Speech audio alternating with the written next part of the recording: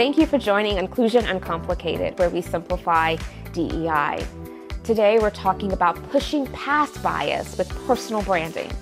In a world full of bias, how we tell our stories and show up can make a big impact on our careers. Let's be real.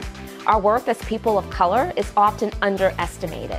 Stereotypes and generalizations cloud the judgment of our colleagues and put a glass ceiling between us and advancement opportunities. Whether we have PhDs or decades worth of professional experience, people of color often don't get the respect we deserve in the workplace. The constant devaluation of people of color's work and credentials can often make us feel minimized. Many of us know the old saying, we must work twice as hard to get half of what our non-people of color colleagues get.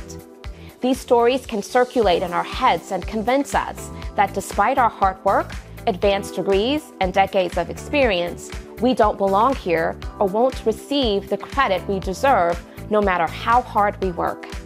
But what if we could rewrite that story? What if we could move past bias, negative stories, and reclaim our image? I believe we can if we can lean into personal branding. Personal branding can help us shine even when our colleagues don't see our value or push us to dim our light and downplay our differences. Building a personal brand can be the secret strategy for people of color to showcase our unique skills, gifts, and selves, and to finally tell our own stories and get the recognition we deserve.